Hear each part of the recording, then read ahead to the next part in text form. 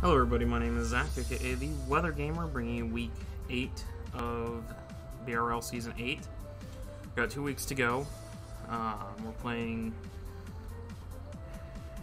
Jagged Heart 666 and the Wisconsin Typhlosions. We really need this win.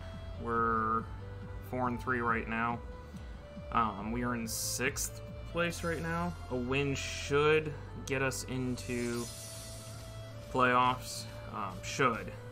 Just because if I win with enough differential, it should be really hard for me to fall out with a loss. A loss really puts me on the back foot, and I'm going to have to win for sure week 9 and then potentially need help getting in. So a win right now would be great to get the streak of BRL playoff appearances to continue.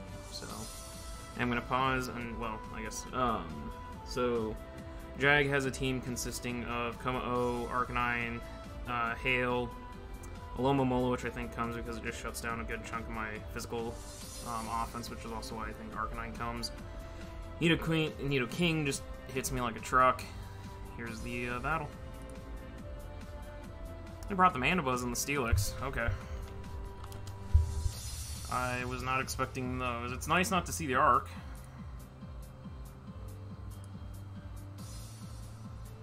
So brings the Mega Steelix.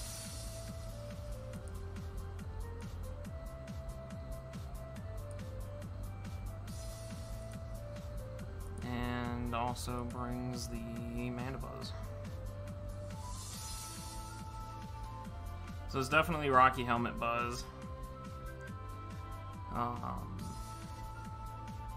Buzz was definitely a possibility, again, just because of how physically offensive my team is. It basically shuts down my entire team except Primarina. So I will need to have Mandibuzz out of the game for most of my team to go up and running. I am going to lead the Beedrill here, although if he's got the Scarf Nidoking. Beedrill also does not do hardly anything this game. It does not really have a whole lot of value to it, so yeah, it's the best lead against the King.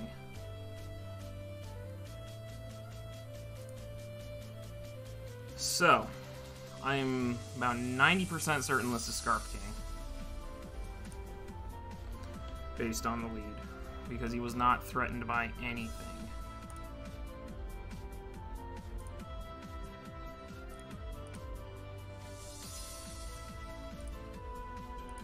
He will obliterate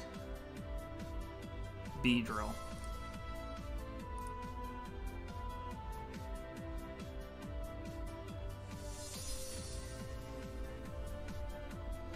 If he's Scarfed, he obliterates Beedrill.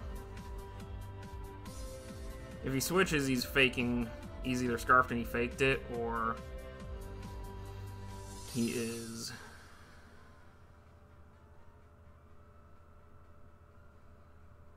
yeah, I don't know. So he's probably not Scarf then. Rocky Helmet? Not Rocky Helmet. 35% to the Mandibuzz off of Beedrill. Specially defensive.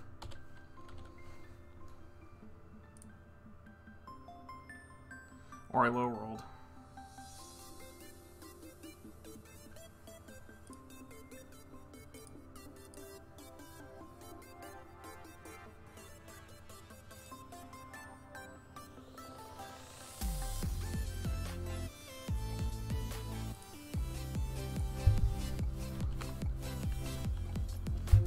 That's not Dracozolt, it's Arctozolt.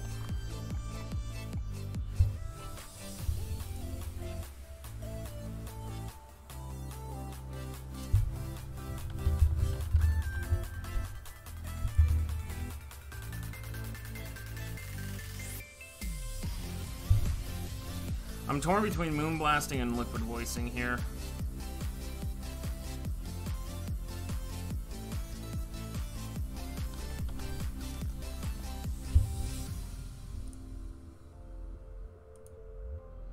Knocks off my Wise Glasses.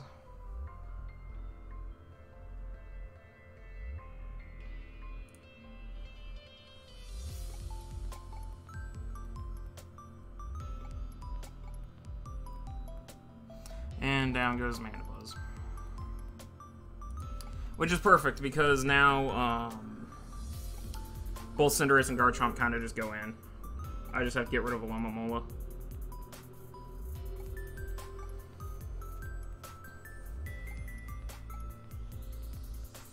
Goes into the King, of all things.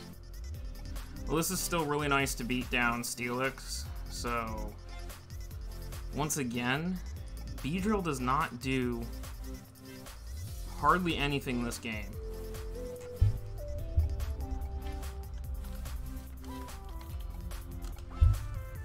So I could very easily swap into Beedrill here.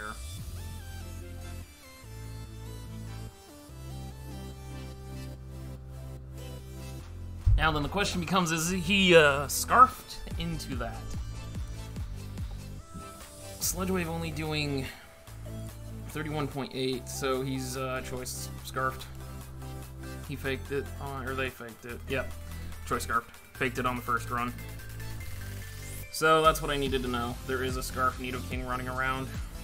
31.8 was a low roll.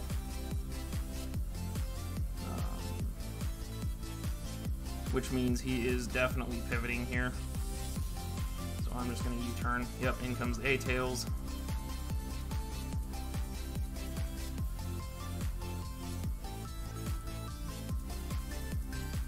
And then Cinderace just gets to come in and click button. I'm actually going to U-turn because I'm predicting the fish to come in.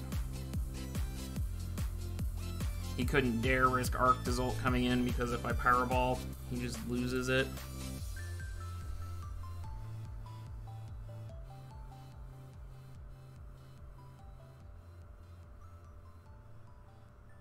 Yep.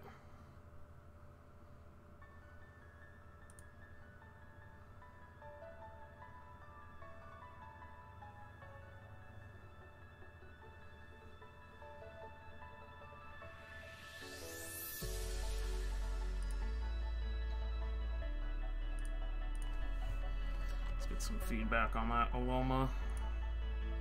32 to 39. Oh wait, that was from B.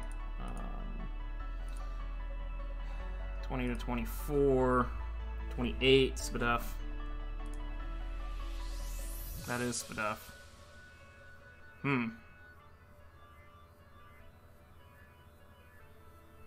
No defense?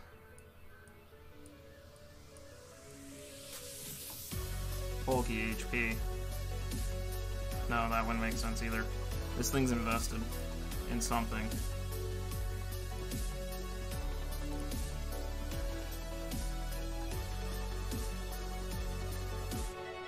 Well, regardless, it's in range.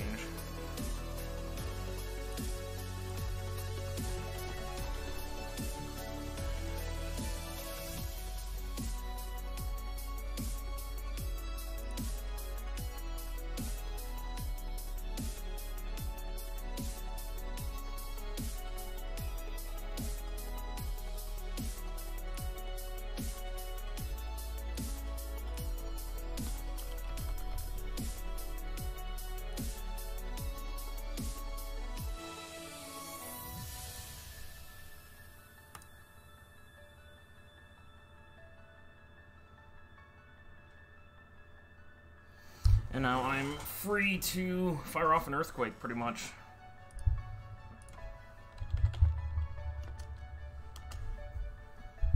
Or Toxic.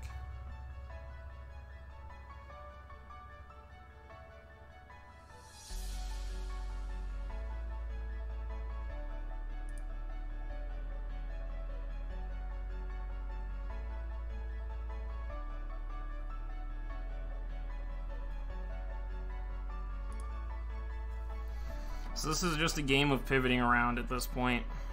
I'm burning the hail. Oh, it's Icy Rock.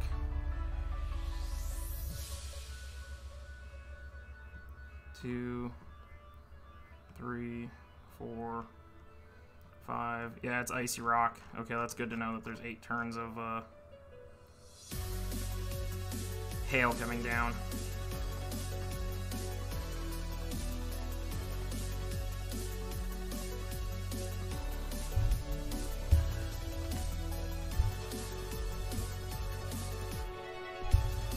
Energy Ball 2 shots this thing.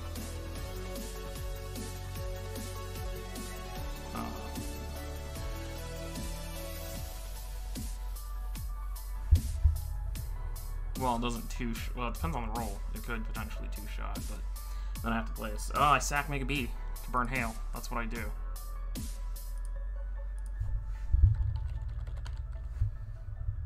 Oh, I lost my Wise Glasses. That's something I have to remember. Nidoking still dies.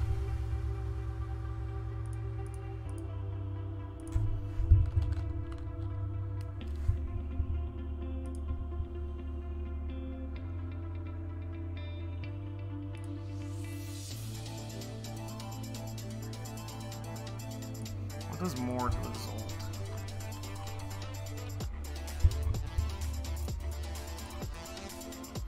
Hyper Voicing does more. I guess I have no real reason not to Hyper Voice. It'll take out Ninetales, it'll chunk the Zolt in half, it chunks Steelix in half, and it takes King out. I do get a crit, which is nice. Toxic back.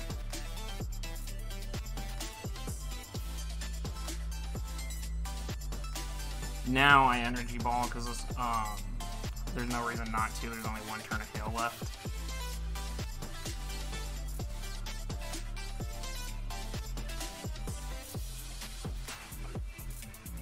And at this point, Prima also becomes a sacrifice to Nidoking. Keep Beedrill alive, because Beedrill actually, I believe... No, Beedrill doesn't outspeed Zolt. Garchomp outspeeds Zolt. And once Alomomola goes down, Garchomp comes in and clicks Earthquake repeatedly until things die. Yeah, that's actually what happens. As soon as the Alomomola dies, I just click Earthquake repeatedly. Beedrill... Ooh! Okay. Risky play. What is Swellow doing this game as well? Actually, Swellow's not doing anything this game either.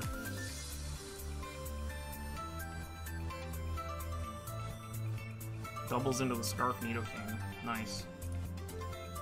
So, Swellow. Nidoking. That was risky on his part. Or on their part. That was really risky because I could have easily just Liquid Voice there. Sludge Wave does kill. Does outspeed.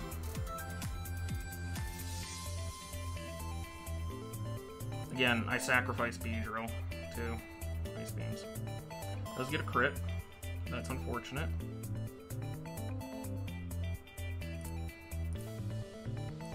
But also allows Cinderace to come in. I know it's choice locked. So it's Scarf with Ice Beam for King.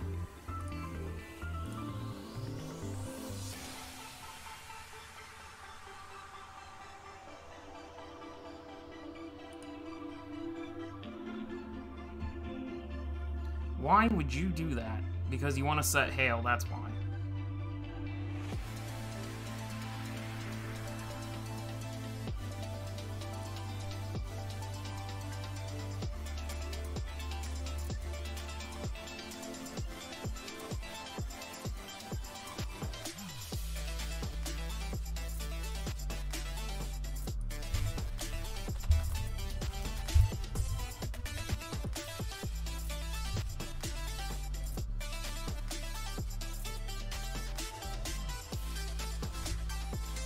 Alright, Ninetales goes down, which is an even trade, and I get the momentum because I lose Beedrill as well.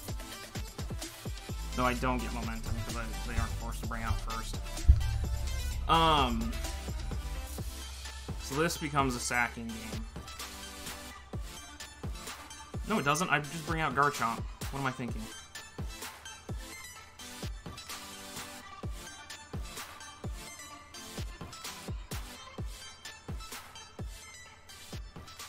Zolt goes down. He knows I'm Scarfed into Earthquake, which means I outspeed his King. Which, this is the only thing that outspeeds King. Swellow subs out, because Swellow serves no purpose this game. I just keep continuing. I click Boom Burst to get the boost, and then I start Heat waving this thing till it dies. Serp beats the Alomomola. Garchomp wins the game. Stealth Rocks, so we can chip things down.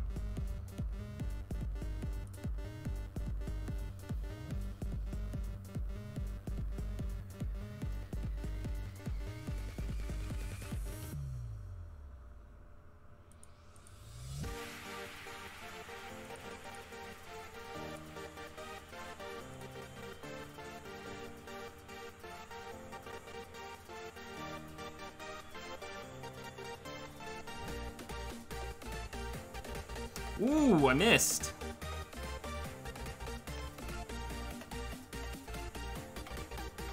A rare miss for Serp. That's fine, we're gonna play the trade game now. So it's gonna be a 3-0, because I'm gonna lose another Mon to get Garchomp back into Click Earthquake repeatedly. Those are not the Mons I need. Oh no, I do need those. I need to take out a Alomomola. And then I'm going to lose Serp on the next turn. Because he'll go Nidoking, he'll Ice Beam. I go into Garchomp and I Earthquake twice.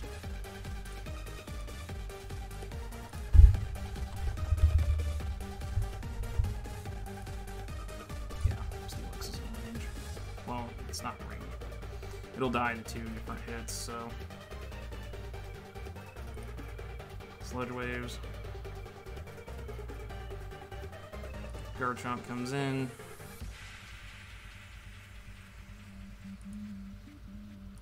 Garchomp clicks Earthquake. Why would you sack the Steelix? I'm Scarfed.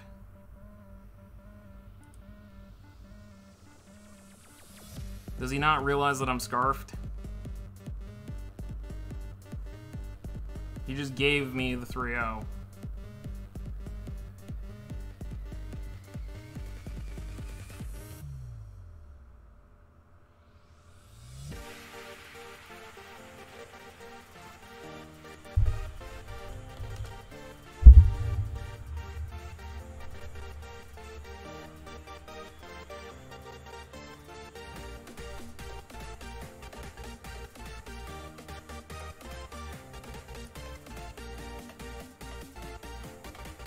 And Garchomp takes it. So that puts me at 5-3 plus 8, I believe, which might make me outside of being knocked out of playoffs. I gotta double check that here.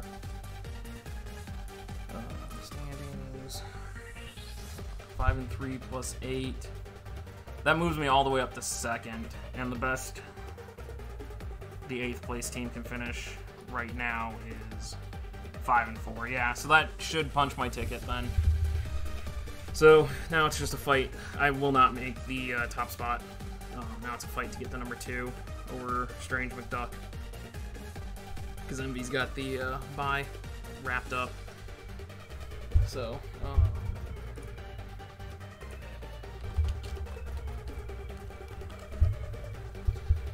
called the Scarf King, which was great. But yeah, that will move us up into 3rd place at 5-3 plus 8. So we'd be staring at a showdown with Kiwi. Funnily enough, if the season ended this way, I think, because 2 plays 7, no, 3 plays 6. So I'd be rematching with Lukey. Oh god, I might have to see how that game plays out, whether or not I play my match or throw my match to try and affect playoff seeding, because I really don't want to go against Lukey again. But anyways, GG's to my opponent. We will see you guys next time.